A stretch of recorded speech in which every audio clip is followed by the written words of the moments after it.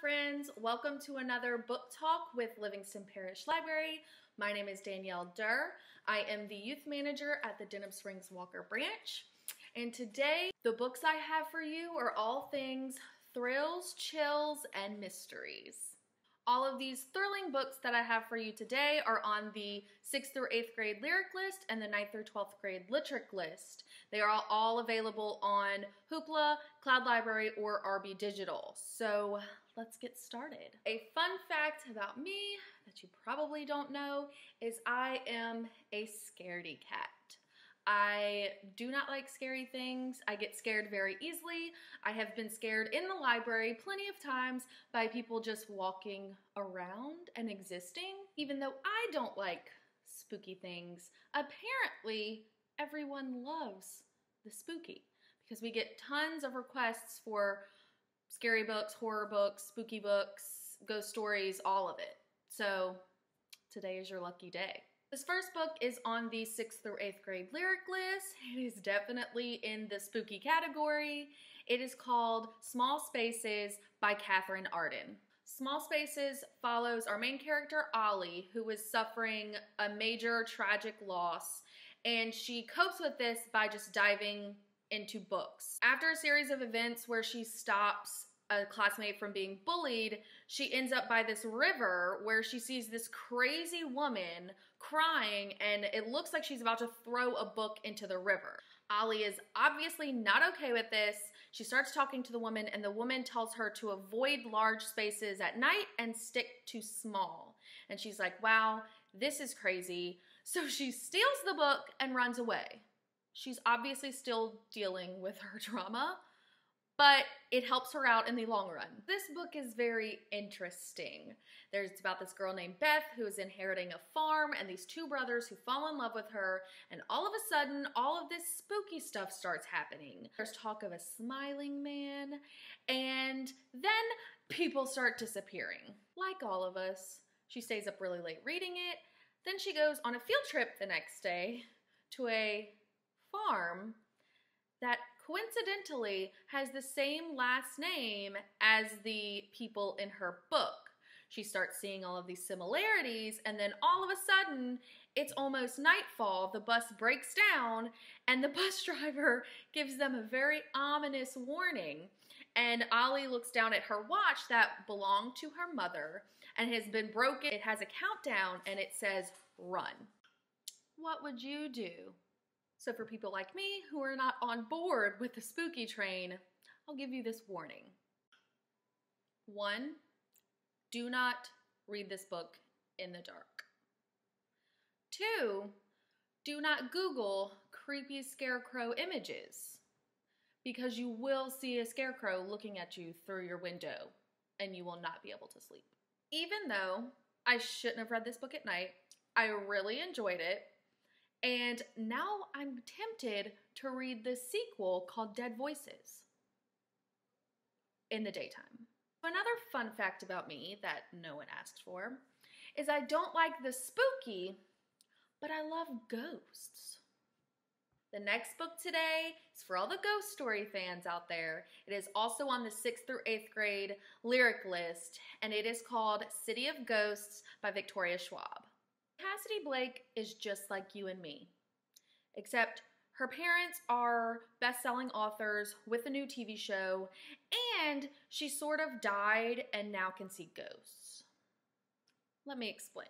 So Cassidy's parents are authors of a middle grade YA ghost hunting series called The Inspectors, and it's widely popular, so they get a TV show offer to go to these most haunted cities all over the world and be inspectors and talk about the ghost stories. Cassidy's parents don't necessarily believe in ghosts, unlike Cassidy, who after a near-death experience, she can see ghosts, and she's actually being haunted by her ghost best friend, Jacob. I wonder if a ghost best friend can defeat scarecrows.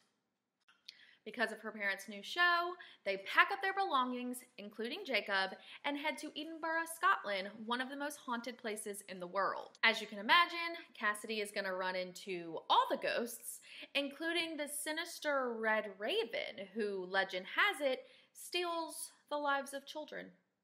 City of Ghosts is a lot of fun. It has really great storytelling and atmosphere, and it's perfect for fans of ghosts and ghost stories like me, but it probably won't keep you up all night. Just stay away from Google if you have an overactive imagination. She's really rounding out my bucket list with the sequel, Tunnel of Bones, which is set in Paris. And the third one, which will be published sometime soon, is called Bridge of Souls, set in New Orleans. So we're going to switch it up for this last book. It is on the 9th through 12th grade Teen Reader's Choice list. It is for fans of true crime podcasts or double whammy true crime podcasts. It is called Sadie by Courtney Summers. Sadie is highly acclaimed, has won lots of awards, has many starred reviews, but I will say that it is probably our most content mature book on the lists this year. I wouldn't say it's graphic. Most of the issues take place off page, but it is definitely raw, emotional, dark. But I've learned working with teens that they really like the dark, heavy books. They really like to feel something and kind of get punched in the gut by books.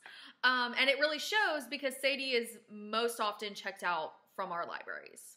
So this book is told in 2 points of view. The first one is Sadie's point of view. And she has had a very difficult life, and it's all been made worse because she has a stutter. And the only time that she feels any worth is caring for her little sister, Maddie. And in the beginning of the book, you find out that Maddie has been killed. So Sadie, knowing that there's no justice for girls like Maddie or Sadie, she goes on this quest for revenge. The second point of view is set up as a podcast. So radio personality West McCrae is given this assignment to do podcasts based on small, forgotten towns across America.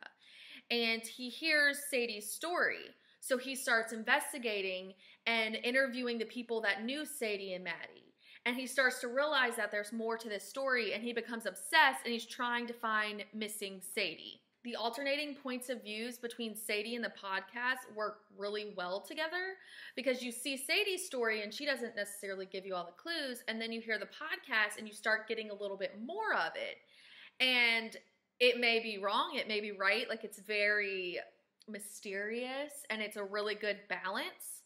And I would definitely recommend listening to the audiobook version of this because it really gives you that podcast feel, and it's done really well. This book is so interesting because it sheds light on so many issues that you just don't think about, but you know exist. And it gives a voice to these lost girls that you hear about all the time. And it's so realistic. Be prepared. This book is really heavy. It will hit you hard, and you will not see that ending coming. And you probably won't be prepared for it. So that is it for our thrills, chills, and mystery books on the Littrick and Lyric list this year. If you've read any of these books, let us know what you think of them. Or if you want to share some of your favorite mysteries, ghost stories, spooky books, let us know in the comments. And until next time, happy reading!